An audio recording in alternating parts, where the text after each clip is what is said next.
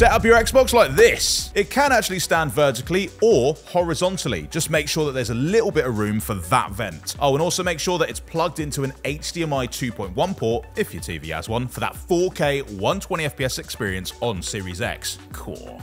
Turn that console on, download the mobile Xbox app, and it's going to take you through all the basic stuff like internet connections and language settings. But Series X and S consoles can now remember up to 10 connections, so you're not going to be constantly searching for passwords, even if you move around a lot, which the Series S is quite good at because it's so small. You're then going to get prompted to download a few apps. I like Disney Plus for my Star Wars shows and True Achievements for my gamer score hunting. To connect a controller, just hit the pair button on both the gamepad and the console. Should be right there. Although the one that comes with your console is already paired to it. Super simple. Finally, make sure you peruse the Settings app just to see if there's any display or audio setting tweaks that you want to make. I'd recommend turning on Auto Low Latency Mode, Variable Refresh Rate, and HDR for the best image, and Dolby Atmos for the very best sound. So, what are you playing first?